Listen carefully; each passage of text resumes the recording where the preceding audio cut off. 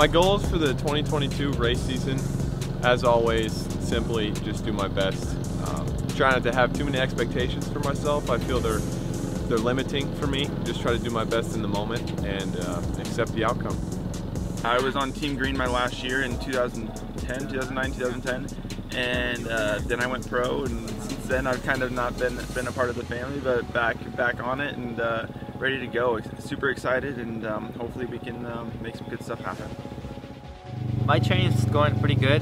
A lot of riding, pretty decent moto through the week. We start doing road biking in Saturdays, which is building my endurance pretty high now, so it's getting better and better each week. My goals for the 2022 race season are to improve on last year, fight for race wins and be my best every single weekend and every time on the track, and I think that will help us to achieve the main goal, fight for championship. I want to click off some wins and just be consistent, keep myself in the championship fight, and put myself in good positions at good times and let everything fall into place.